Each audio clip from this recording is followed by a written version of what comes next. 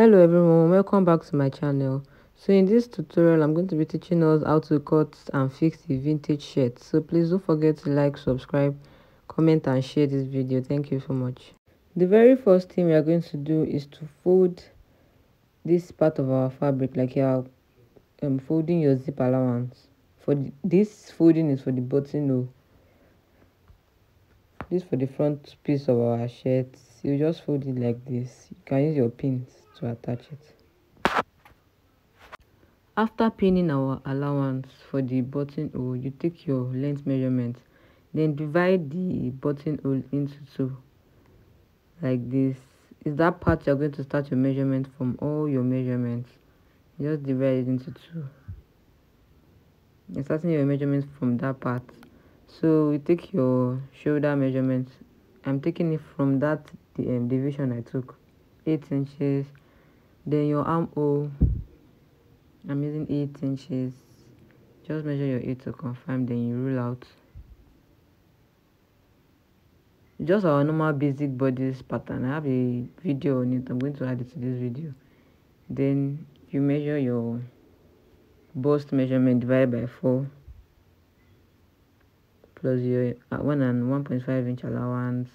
Then for my body, I'm not using the waist measurement or the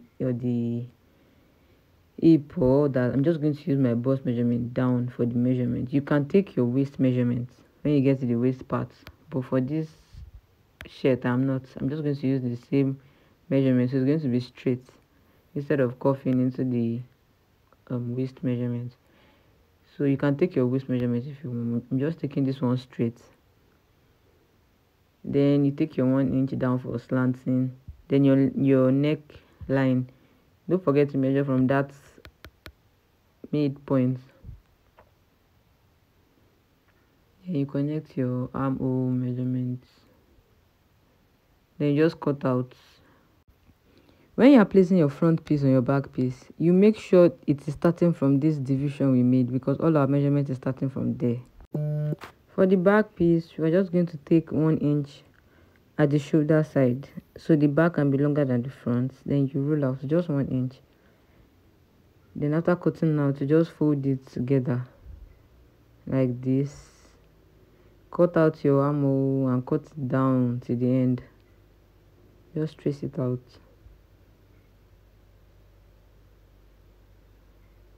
Then you are coming back to the neck line. You measure your 2.5 inches or 3. I'm using 2.5 because I want it to be choked. So you cut it out. That's on the front piece though. Then you fold it like this, where we cut our normal. After cutting out your front piece and back piece, they should look like this. So the next thing we're going to do now is to join them together. So you just open up your front piece like this. Don't forget to notch that button allowance we took. So place your back on your front, then sew the shoulders together. Now I want to cut the short sleeve. I'm using 11.5 inches because I'm still going to fold it in by 2 inches. So 11.5, measure it and roll it out. Then you measure your 4 inches down like we cut a normal short sleeve. Then you connect, make sure your measurements are correct, add your allowance. Then you measure the down, which is 14, that's 7 plus your 1 inch allowance. Then you connect it. That's all. You cut it out on both sides, up and down.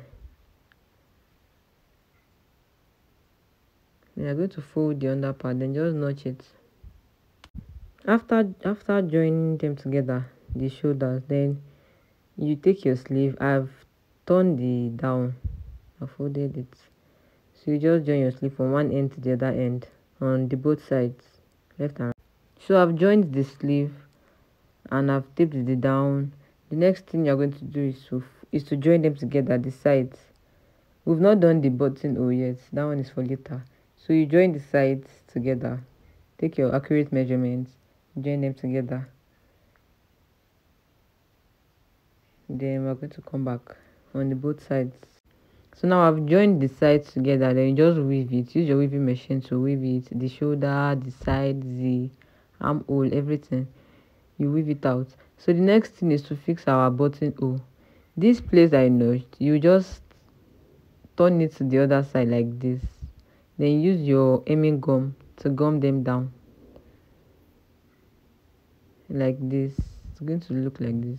You can sew that part, but still you can still use your hemming gum. It's fine, but I rather use my hemming gum instead of sewing. I don't want the stitches to show outside, but you can if you want to, but I rather use my hemming gum. So you just use your iron to press it down, that notch part straight down.